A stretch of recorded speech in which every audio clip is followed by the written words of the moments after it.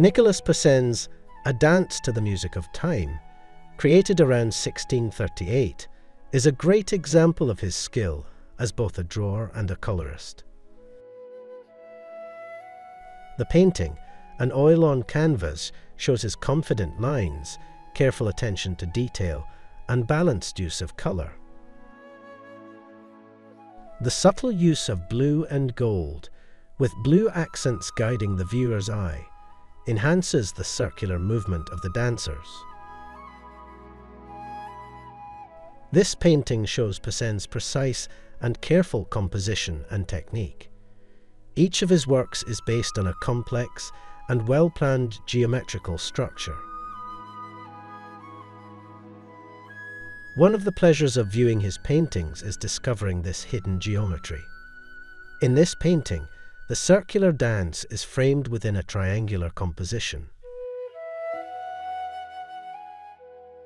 Among the dancers, one figure stands out, wearing elegant sandals and a garland of roses.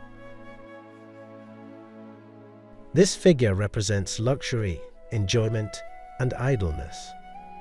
This dancer seems to invite the viewer into the dance, making the painting more engaging. Poussin contrasts lasting and temporary elements throughout the painting.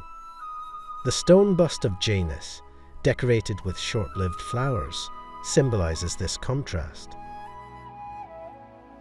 Janus, the rolling god with two faces, one young, another old, looks both to the future and the past, representing the cyclical nature of time and new beginnings, as symbolized by the month of January, named after him.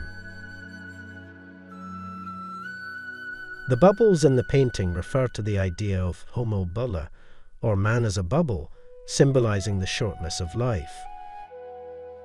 Like bubbles, human existence is brief and temporary, leaving behind only memories. The male dancer, crowned with laurel, a symbol of virtue and victory, represents hard work. He looks at the figure of wealth, indicating the pursuit of material success and prosperity. Wealth, shown with a garland of pearls, is being held by pleasure, but hesitates to grasp the hand of poverty. Apollo, the sun god, holds a circle representing eternity and symbolizes order and civilized behavior. The maidens following Apollo's chariot are the hours, goddesses of the seasons, whose eternal dance mirrors the dance in the painting's foreground.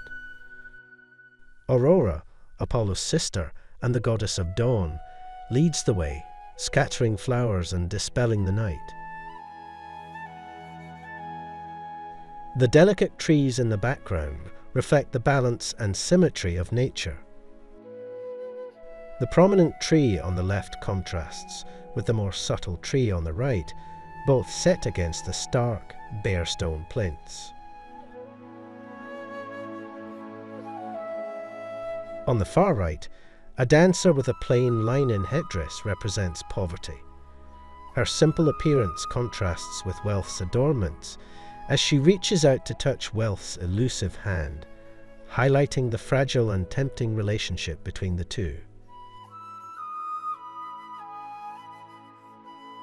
A winged and bearded figure playing music for the dancers signifies the presence of death in the dance of life.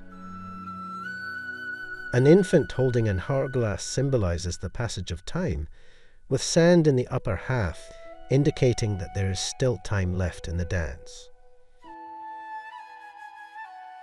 Nicolas Poussin's A Dance to the Music of Time is a rich blend of symbolism and precise composition. It encourages viewers to think about the relationships between pleasure and hard work, wealth and poverty, permanence and transience, and the constant presence of time and mortality. This masterpiece captures the essence of human experience through its detailed and meaningful themes. If you enjoyed this video, please consider subscribing. Your support helps me continue creating more content like this. Thank you.